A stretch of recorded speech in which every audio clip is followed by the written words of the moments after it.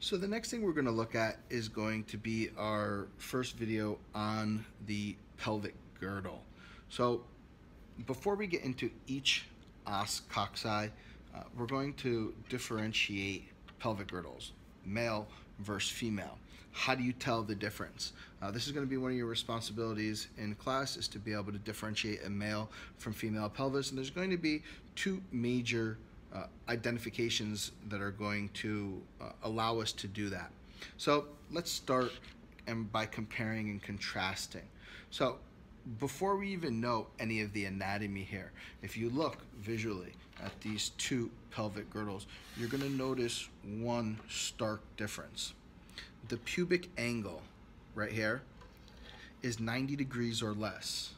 And if you look on this pelvis right here, the pubic angle is 100 degrees or more.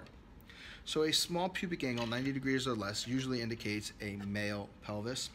A large pubic angle of 100 degrees or more will indicate a female pelvis.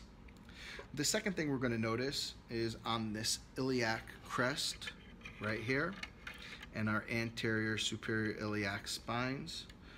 In males, the iliac crests are going to be pushed upwards and back, whereas in females, they're going to be flattened and pushed forwards, which is why on females you tend to see the protrusions of the anterior superior iliac spines more readily than you do see in males.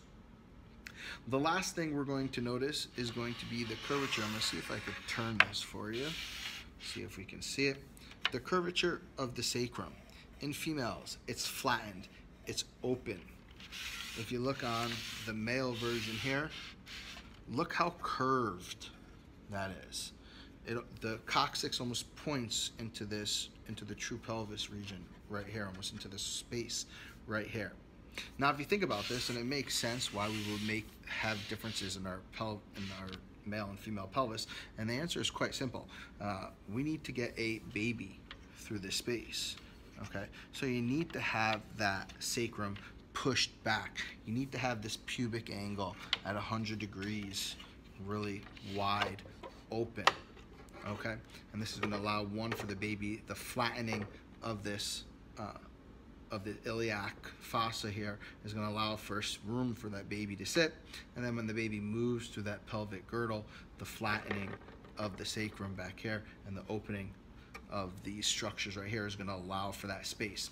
Since males don't have this issue, everything is closed off, and notice I can't even try to get my fist through that space. So again, male pelvis, female pelvis, looking at one, the pelvic angle, or pubic angle, I'm sorry, two, pubic angle, the flattening and pushing forward of our iliac fossa and iliac crest, and the curvature of the sacrum and the coccyx.